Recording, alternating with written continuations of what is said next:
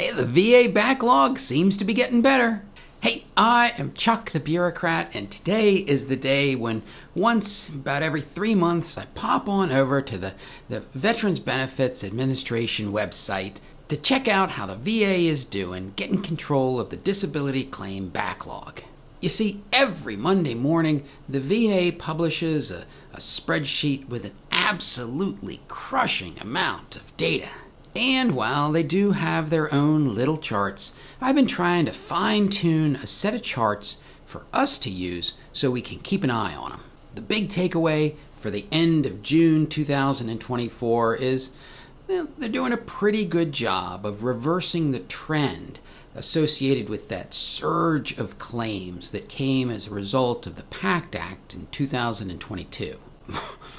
For a while there, claims were just skyrocketing, but around the end of 2023, they peaked at about 1.1 million claims.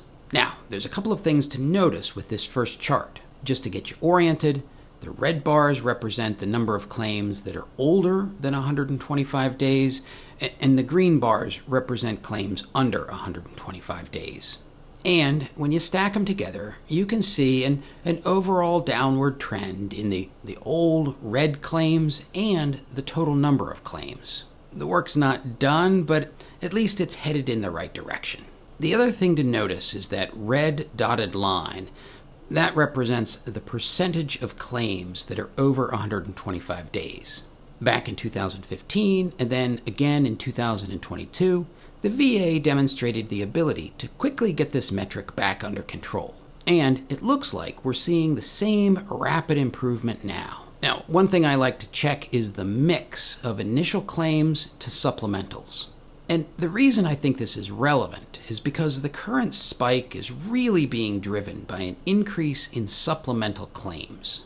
It's not really people getting off of active duty who are driving the backlog, so much as changes to what the existing veteran community can claim. Again, I got this red dotted line, but now it means the percentage of supplemental claims, and I'll just say it doesn't look like that mix is changing. The final chart I have for you focuses on those initial claims, and what I'm really interested here is the split between what I would call simple claims with 7 or fewer issues versus complex claims with 8 or more issues.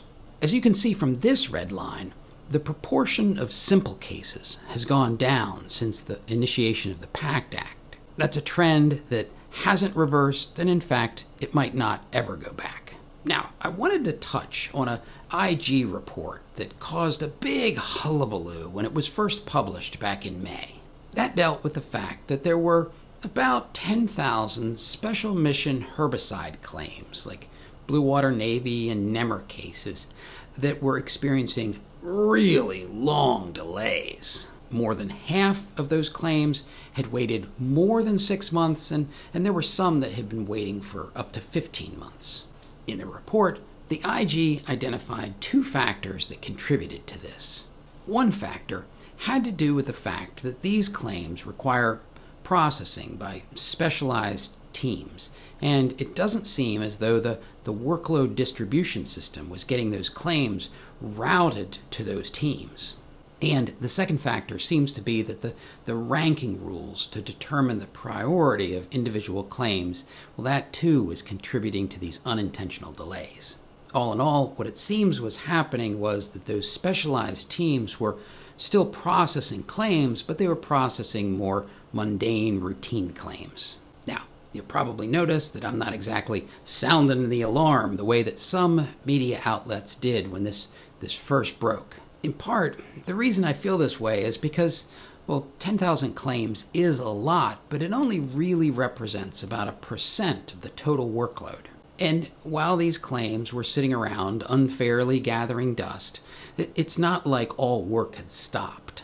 And finally, while claimants were kind of getting jerked around because they were waiting and waiting for their claims to get adjudicated, that's not nearly as bad as getting jerked around because your claim was processed by the wrong group of people who didn't understand how to correctly process, and now you got to go through the whole appeals process to fix that.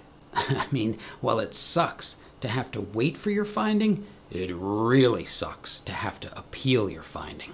In fact, one of the things that almost always comes up in the comments section of these videos about the VA backlog is that people who are going through an appeal will point out that the appeal backlog is a much more frustrating pipeline to have to work through. So if you want to understand how the VA appeal process works, how it's changed in recent years, and why it is so important to submit an initial claim that is fully developed, watch this video.